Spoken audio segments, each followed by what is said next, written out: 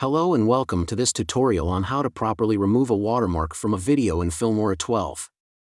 Watermarks are often added to videos to protect them from unauthorized use. However, sometimes you may need to remove them to make your video more professional looking or to use it for your own personal project.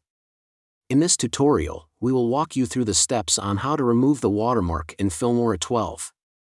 So if you don't have the Filmora 12 video editing software yet, click the first link in the description to get yours now. Drag and drop your watermark video into the timeline. The first method to remove a watermark from your video is by adding a blur effect to your watermark.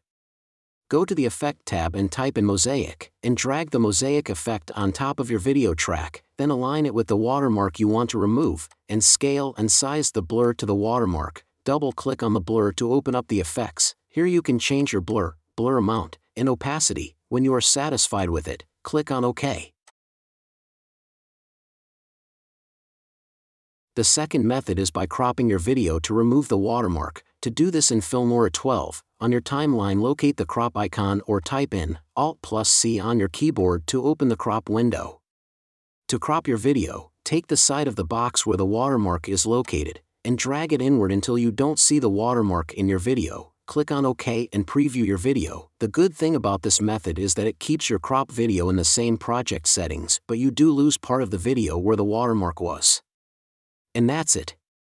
With these easy steps, you can now remove a watermark from a video in Filmora. Remember to make sure you have the proper permission or ownership of the video before removing any watermarks.